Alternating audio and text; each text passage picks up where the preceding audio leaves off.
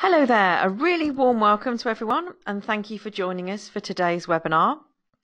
The title is, as you can see on your screen, Top Design and Storyboarding Tips for Your Retail Product Creation Process, and in conversation with Darren Glenister, VP of Innovation at PTC.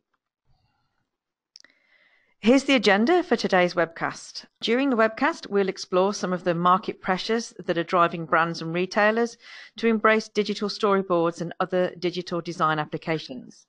We'll discuss how a digital approach to design is transforming product creation and driving value internally and in the supply chain. And finally, we'll share some practical use cases and provide insights into what retailers believe to be essential digital storyboarding capabilities needed to succeed in the current market, along with top tips to share your digital storyboard selection. To shape your digital storyboard selection. So, as I mentioned, today's speaker will be Darren Glenister, VP of Innovation at PTC. Darren has over 20 years commercial experience, having worked as technology strategist and innovator in the fields of fashion and design. As VP of Innovation for PTC's retail division, Darren is responsible for PTC's worldwide retail Internet of Things strategy and works hand in hand with PTC's retail product management team and customers to bring game-changing innovations to the retail and consumer products market. Finally, I'm Heather Thorpe and I'm from Just Style, and I'll be your interviewer and moderator for today's event. So without further ado, hello Darren, and thanks for finding time in your busy schedule to be with us today. So how are you doing today?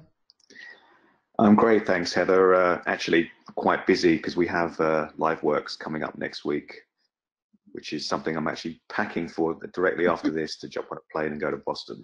Oh, wow. Can you tell us about LiveWorks? Yeah, so LiveWorks is actually PTC's digital transformation conference, where we help different industries explore the outer limits of disruptive tech, primarily focused on PLM, IoT, AR, 3D, and machine learning. It's evolved from the origins of PTC's user gathering to what is now an annual interactive technology event with over 5,000 participants, which includes strategists, innovators, partners, analysts, and customers from all over the globe. It's a very exciting event, and it's on from Monday to Wednesday. Anyone who's out in Boston has a chance to go, and I recommend you do so.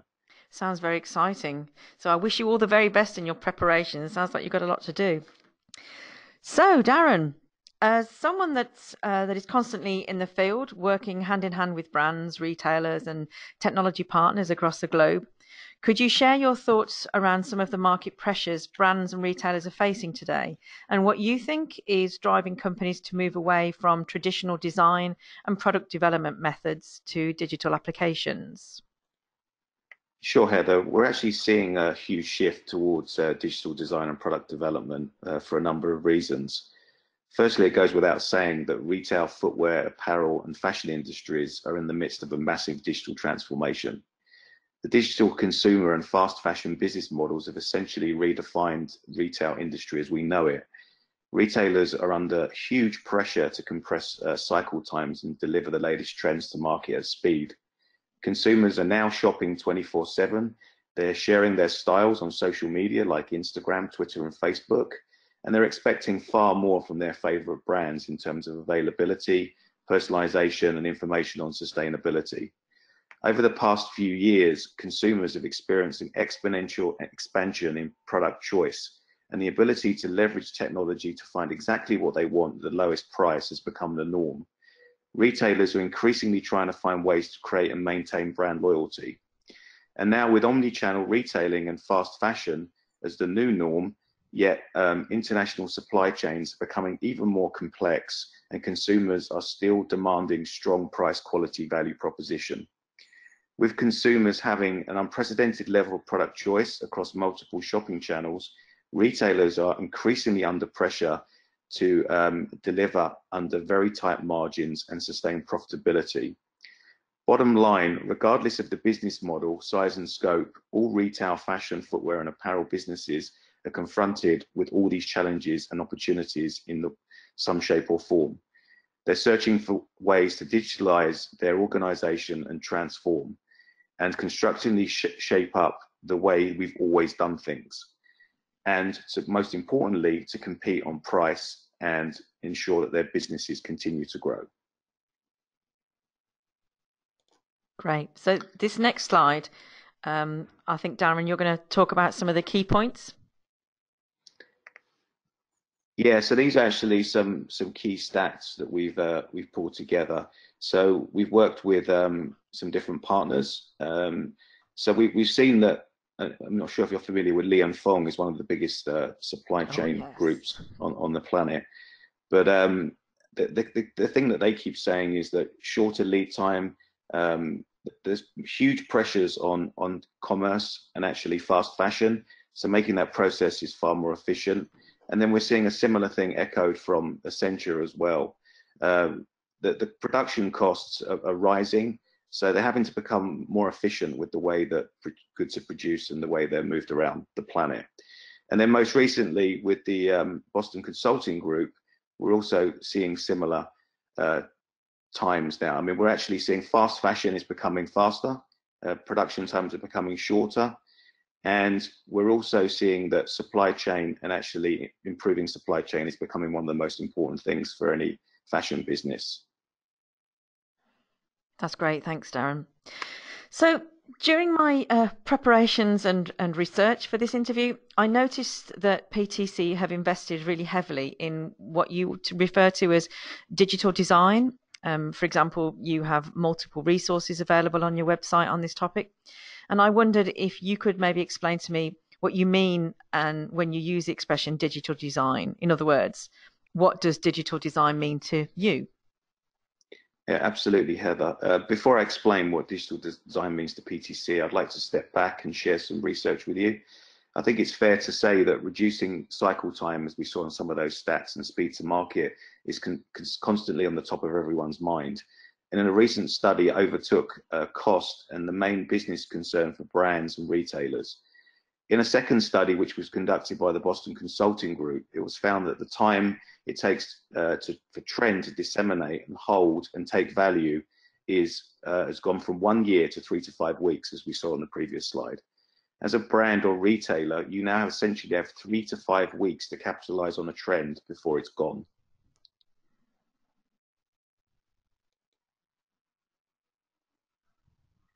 So interestingly, design and development is seen as one of the biggest factors of having an impact on speed to market. For example, Kurt Salmon recently did a study of retailers and brand owners who asked to identify factors that positively and negatively impact speed to market. As you can see, design and development have negative impacts. So the question is, how can that be improved? Simply by using digital design tools, of course, and actually improving the processes around them. So what is digital design? In other words, it's actually digital product creation. It's essentially about replacing and enhancing the physical processes across 3 major areas, specifically ideation, design, and development. So in terms of ideation, we have what we call a digital mood board. And a digital mood board is a way of actually collaborating and connecting ideas in a digital space. Additionally, we have improved design processes around 2D design, in particular around Adobe Illustrator.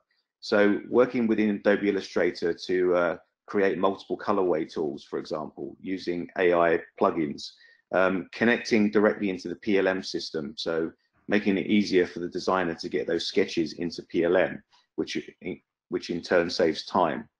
And then lastly, which is one of the biggest areas we're seeing interest in now is 3D. So using software like Clo and Browseware and Optitex to actually create things in 3D, which are photorealistic and ready for injection straight into the PLM system. Yeah, absolutely. So thanks, Darren. Thanks for that. So now that we have a good understanding of the market pressures that brands and retailers are facing today, and we understand what digital design is in the broader sense, I'd like to explore a specific component of digital design in more detail, and that is digital storyboarding. So as someone that was instrumental in developing and bringing PTC's digital storyboard solution to market, Can I ask you to maybe explain what a digital storyboard is and provide your own perspective on why digital boards are such a vital tool for brands and retailers today? Yeah, sure. So we've seen how important speed to market is, and one way companies are tackling this issue head on is to reduce the time between ideation and product creation. In other words, how a brand or retailer significantly shortens the time from idea to evolve to a real product, and thus how quickly you can get to market. This is where the digital storyboard plays an absolute key role. A digital storyboard is in effect a visually appealing digital idea management tool, which is, I know it's a lot of words, but I think that's the most direct way to explain it, that essentially enables designers and developers to easily capture inspirations, concepts, trends, requirements, and feedback in one central place. And I think that's the thing that's absolutely key, that everything is in one place. The tool works on a traditional desktop device. It works nicely on a very large screen, but equally it can work on a touch device like an iPad. Using a digital board, users can quickly aggregate ideas and inspirations from across the enterprise and reiterate those with different stakeholders, and making sure that there's full alignment on season, product, color, material, and the direction of where the product design should go. Users can create boards using images, videos, PDFs, Adobe files, Photoshop files, Word files, in fact, any kind of file format that can be digitally represented. Users can also infuse trends by viewing and importing trend information. So trend is actually very key, and actually having that available inside of a digital mood board makes it accessible and helps you build your story around the product. Within the tool, you can also create comments, and these comments can be on projects, they can be on boards, they can be on items. So there's a very granular level. You can also send tasks for other people in your organization for completion. An example would be, what do you think of this color palette? Then you can actually assign that to someone, have someone review it, and then track that process. And then additionally, you can annotate, you can actually put lots of images on the board, you can zoom in and zoom out, and then users can easily share those boards, not only internally, but also externally. So you can share them with suppliers, with vendors, and that actually moves away from the physical foam boards that designers have traditionally had and allows for pure digitalization. And this ensures that the products come to market far, far quicker than was ever possible before. Fantastic. Right. At this point in the webinar, I'd like to invite the audience to give us some of their comments. So just take a brief pause for the first of our two poll questions. So I'm going to launch the first poll question. If I can get you all to just, it should be on your screen now. So if I can get you all to just add in which of the following functions in your company would benefit from better collaboration and communication, both internally and with suppliers? If you can check all of those that apply to you, that would be great. We'll give you about 30 seconds and then we'll crack on. Feel free to just sing while this happens. I would, but I've got hay fever. I can pack while I'm waiting. You're all doing a great job.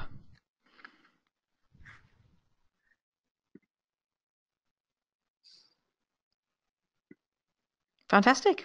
That's it. Thanks for collaborating. So, if I'll move on.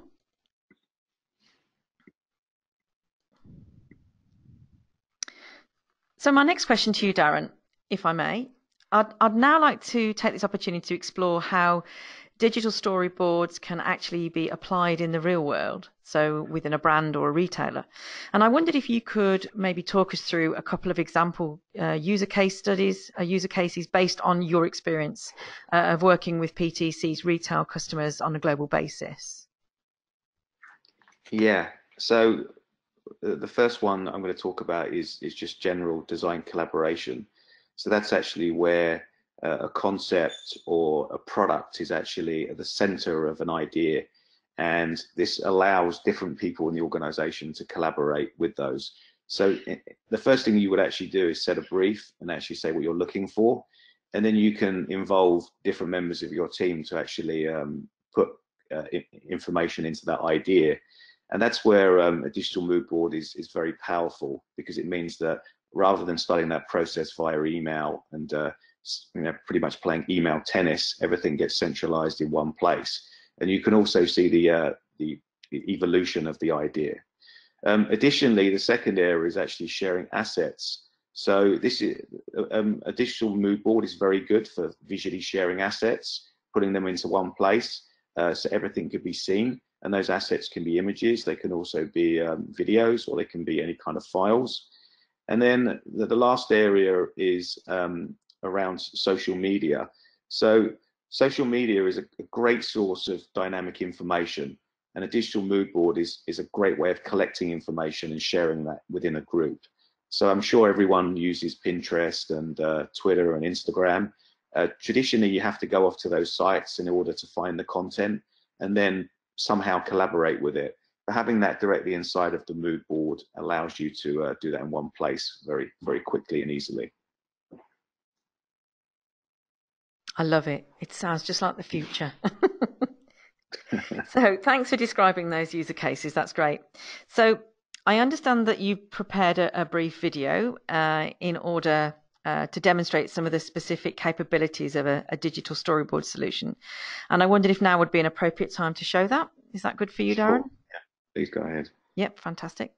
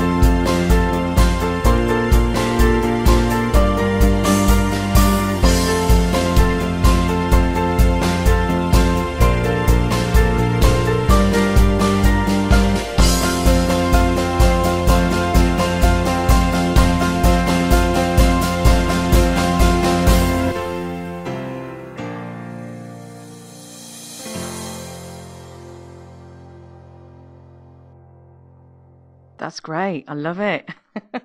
I wish I could do that with my Yeah, Pinterest board. So, Darren, thanks. is there anything you want to add to that video? Maybe just to add some narration to it, perhaps? Yeah, my original plan was actually to narrate it, but I seem to be replaced by that rather dramatic music. But so I'll just give you a few footnotes. So I think actually it was quite evident from the video what was going on. You can see actually how quickly and easily with a digital board you can collaborate on ideas. You can actually create product ideas and share those within your organization, and hopefully everyone can see actually how much time that will save in terms of product creation. So yeah, hopefully the video said everything it needed to.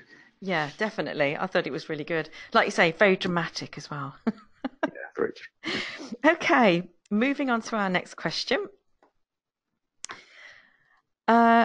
Darren, so that was very helpful to understand the use cases and specific capabilities.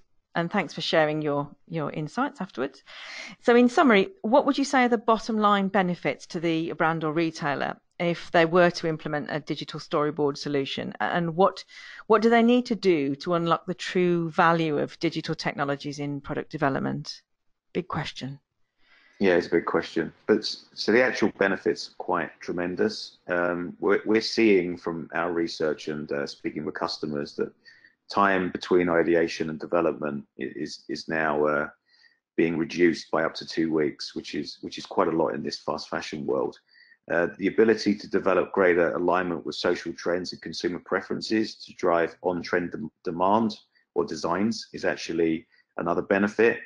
The ability to improve communication and collaboration across the enterprise and also across the extended supply chain is a key benefit. So moving away from Excel and email and everything centralized.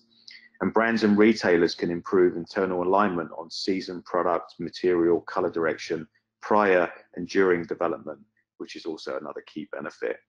And they can strengthen the relationship with strategic vendors by easily sharing boards as with simple to use settings. So in an example that you actually just showed in the video, the PTC canvas as it's called, you can actually set up multiple boards and share them with multiple vendors and allow specific vendors to see specific things and manage that easily from the brand side. And also we're seeing a far more sort of free flowing creativity and design efficiency. So it means designers are being able to just put everything in one place and then see that, and it works, and it actually helps inspire them and makes them think more freely creative in a creative way. Yeah, that's great. So in terms of innovation, what will digital design look like in the future? I mean, I can't imagine for 1 minute that it's going to stand still. No, absolutely not. I mean, I joined PTC about a year ago, and I've been focusing quite a lot on other areas. One of the things that I'm going to be doing now is being involved quite heavily in Canvas, and I'm looking to how we can bring Canvas into the next generation of digital design. I think we have a strong foundation there. We've added a lot of value, but if you look at augmented reality, for example, there's a great drive in augmented reality. At the moment, design is traditionally low fidelity 2D sketches, which is pretty much done in AI. There's a shift towards 3D, which also allows for an AR experience. And AR allows you to see products that are created digitally or physically, on the other side of the world. And I think that that's going to become a very key part of the process. So I think that also machine learning is going to play a big role. I think we can add more intelligence. We can start spotting patterns in behavior. We can start combining data from PLM, from physical retail stores, and then actually bringing that data back into the design process as well. So I think that there's a lot to come, and I think that the future is almost here, and it will be very soon. Excellent. Okay, so I'm going to take it back to the audience as we still have you here. I'm going to suggest another poll question for you. So let me launch it. These are the questions that you can see on the slide, but I'm going to launch it now and read it to you as well.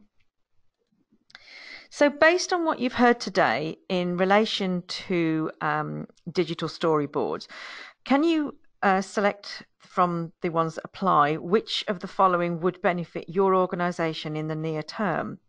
So, maybe the ability to capture inspirations and concepts, trends, and feedback in one place.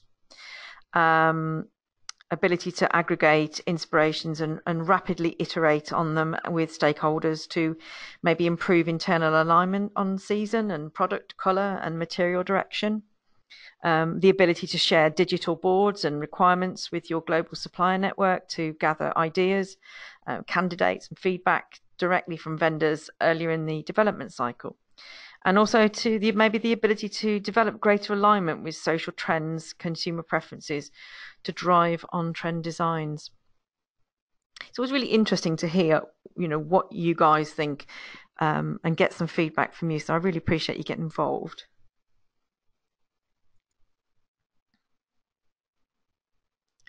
Right, I think you've all done a great job there. So I'm going to close. Quick couple of seconds. Anybody else? Gone. Right, so at this point in the webcast, I'd like to take a few minutes just to answer some of the questions that we've had in from the audience. So we've got a few that have come in, but if you do want to send in any additional questions, please do so now, and I can ask Darren while he's here.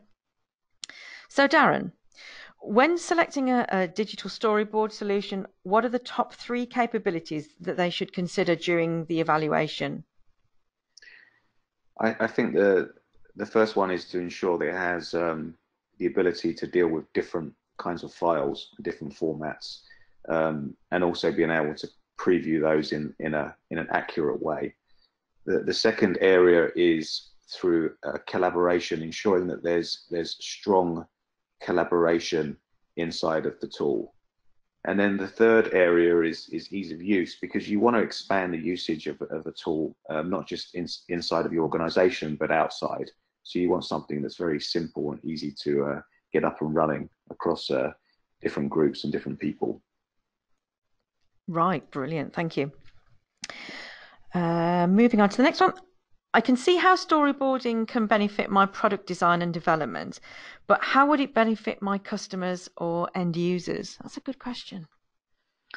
Yeah, I think the answer there is that by using this approach, you're going to end up with a far more efficient, fast route to market, which are going to be with products that are far more trend-led.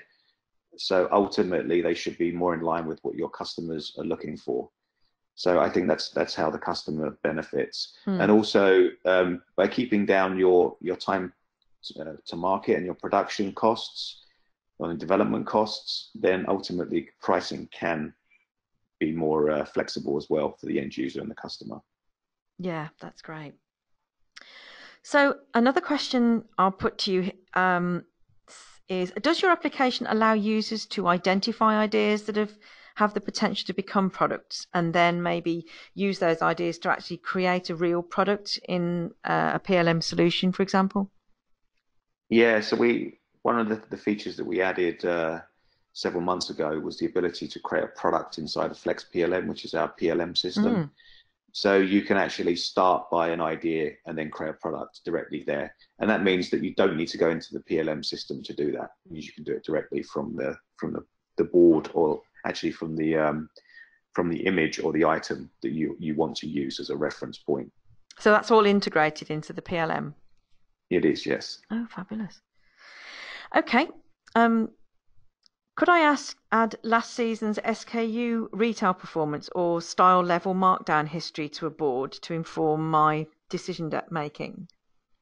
Yeah, actually, at the moment you can't. It's one of the areas that I'm focusing on quite heavily. So we have another technology which is called ThingWorks, which allows you to mash up data from different places. So you could actually take your sales data, markdown data, and the idea is that we're going to have that as a widget that you can bring directly into Canvas, so that you can see that next to a product, and that will actually be live. I mean, it will actually update in real time. And over time, we're looking to add machine learning as well, so it can actually help you with some of the decisions that you need to make. Okay, fantastic. Do we have any other questions from the audience while we're here? That's an interesting one. I don't know whether you can answer. How can I collaborate with my third-party design houses if I'm outsourcing the designs? In the same way that you would internally, you have an admin system. So you would just create a user. You would give them rights. There's actually different rights. So you can have access to just view boards, or you can have access to create boards, projects. So you would just set them up in admin as you would another user. And Okay. yeah. I mean, we don't want to be talking about other solutions, but for example, if they have a different storyboarding tool, can the two integrate? That's something we've not really come across, other than the fact that there's the closest thing we have is that you can export a PDF from the board with the content, and that PDF could be then taken into another solution. But typically, we don't come across that as a request. Okay. This is interesting. I don't know whether you've already covered this, but what kind of connectors are required for Storyboard and Flex PLM, and do these connectors already exist? Yeah, so we already have Flex PLM integration. As I said, so you can create items directly from the board. That's built directly in, so there's no connectors. So the one thing you have to have is Flex 11 and above, which was the last release. It doesn't work on older versions of Flex, but if you have Flex 11 and you have Canvas, you can connect it directly to Flex. Sounds like having an Apple phone. Here's another question. Can data analytics from different channels, i.e. stores, e-commerce, etc., be integrated into the design process? Yeah, that's actually something I'm focusing on heavily now. So one of my other responsibilities is IoT. So I'm responsible for connected store strategy for our retail group. And I've been looking quite deeply into data that we can gather from stores, whether that be sales data or product interaction or dressing room data. And I'm looking for ways to bring that directly into Canvas so you can build an intelligent page that keeps updating and brings content from different places. So to answer that question, it can't be done right now, but it's something that I'm going to be working on to achieve. Fantastic. Sounds like you've got a lot on your plate, Darren, I have to say. Yeah, I do. Especially as you're about to fly off to Boston. Yeah, that's true. Now, I had a question in about licenses, which I'm guessing you maybe can't answer now, but someone's asking about the Storyboard and the Flex PLM, and whether they have to buy both licenses separately. Is there somewhere that you can suggest this particular question or this person goes to find out or to get the answer that they're looking for? Well, first of all, just I want to make something clear that you can actually use Canvas without PLM. So it's a standalone application. So you can get immense value from Canvas without PLM. But the real extra value comes in being able to connect it into PLM and send products directly into PLM, and also saving those mood boards into PLM. So a reference for them so that you can always reference back to see where the ideas came from, which is very useful down the stage of marketing. To answer that question more specifically, it would depend geographically where that person is. They would need to speak with one of our salespeople who would actually be able to give a much better answer to that question. Yeah, I didn't want to put you on the spot any about licenses and prices, but I wondered, like I say, if there was anywhere that you could suggest, and that would be great. I do have some resources that I can show to the audience very shortly, just so that they can find out a little bit more about PTC. So if there's no more questions, I think we've exhausted all the questions that we've had today, which is brilliant. Thank you very much for sending in your questions today. That's been really helpful. So as I did indicate earlier, this session is being recorded and will be emailed to you all and to anybody that's registered following the event, probably within maybe a week or so. So I really want to say a big thank you to Darren for making this such an informative session, given the amount of work you've got on your plate as well. Thank you to our audience for participating in today's session. It's great to see people taking part, sending in questions, filling in the polls. And we really hope that you found this session invaluable and helpful, and will return to see any future PTC webcasts. So thanks again. But Thanks, before Heather. I go, there is more. I would like to invite you just to check out a few of the latest research on what digital storyboarding capabilities retailers are looking for, as well as how this technology can help you by accessing this following information. I'll leave this on the screen just for a little moment so that you can take down these details, but this might help to answer some of the questions that you've got, or at least put you in touch with PTC. If you do have any other questions following the event, you're always welcome to get in touch with myself. You'll have my contact details already, but I can forward any questions that you have through to PTC if you don't manage to get through to them today. Thanks again to you, Darren, and thank you all for joining us today. And we hope that this has been really useful. Happy travels as well, Darren. Best of luck. Thanks, everyone. Thanks everyone for taking the time works. to. Thank you very much. Take care. Thanks all. Bye. Thanks all. Thank you. Bye-bye. Bye.